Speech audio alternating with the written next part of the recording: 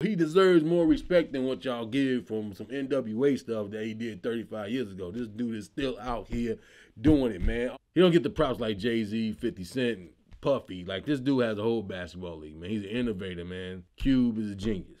All right, much respect portion. We going, man. We going hip hop. I gotta put something hip hop every week on this, man. This one, I'm going Ice Cube, man. Like, we don't need no respect. No, you gotta forget about Ice Cube. This guy's been around forever, and that's what made me think of him. He's been around for 35 years, easy. And you thinking that he left NWA, he'd never work again, but yo, he's doing it, man. Born June 15, 1969. Ice Cube, O'Shea Jackson, man. Songwriter, actor, film producer, director as well. Rap career started in 1986. He was 16 years old, man. He was with the group CIA.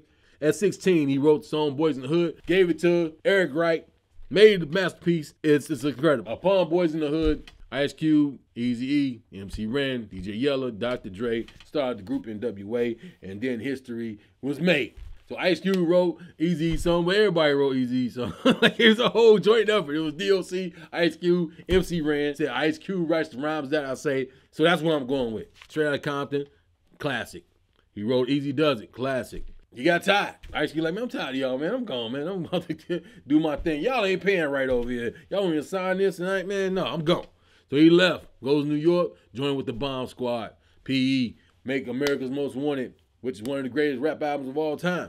Then he comes back to LA, does Death Secret in 91. Then he does The Predator in 92. Then he does Lethal Injection in 93. This dude was like everywhere. He waiting for the Cube album every year. He like, you know what, man?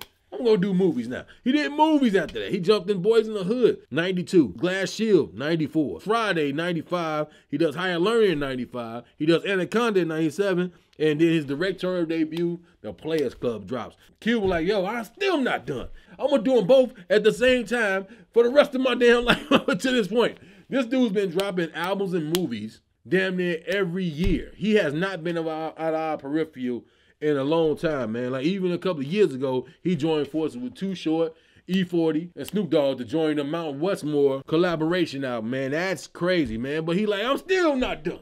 So in 2017, he decides to make the Big Three Basketball League. The Big Three Basketball League is formed for old youth NBA players. Now they have like people that didn't make the league and they get in there, and then you got guys like Clyde Drexler that helped him after he like the vice president, and Dr. J's the coach, and like he has a whole thing on his own. So Cube never stops working, bro. And I admire that, man.